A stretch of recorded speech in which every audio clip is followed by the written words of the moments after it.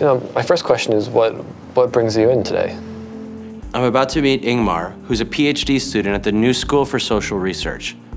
He's focusing his work on the use of psychedelic medicine to help people with PTSD, addiction, and trauma.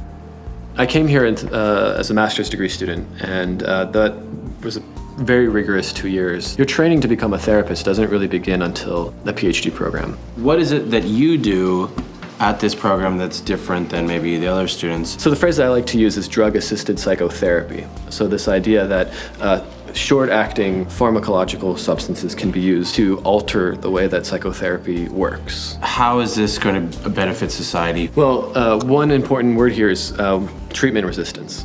So that means that there are many people, particularly with PTSD, who have tried many different kinds of psychotherapies and have not experienced significant symptom improvement. And this is a novel treatment that shows potential. There are some people who went through the MDMA studies who no longer meet criteria for PTSD. So some people, you could say, have been cured. What we're going to do now is give you a little window into what it's like to study a MDMA therapy session using a recorded video. Blood pressure looks great. What about his affect, his facial expressions? Is there anything of note there?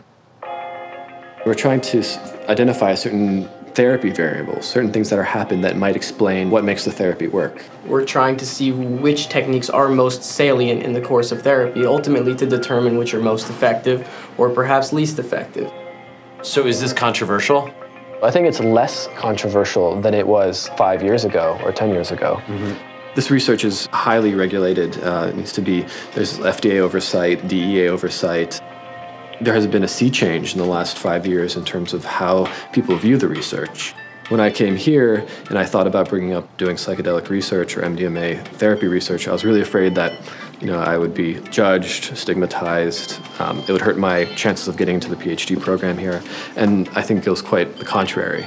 So when I told my professors about what I was interested in, they were very supportive, and they really encouraged me to sort of follow my passion. Are there any thoughts that come in your mind when you're feeling that way? Or? The New School is not your typical college graduate school environment.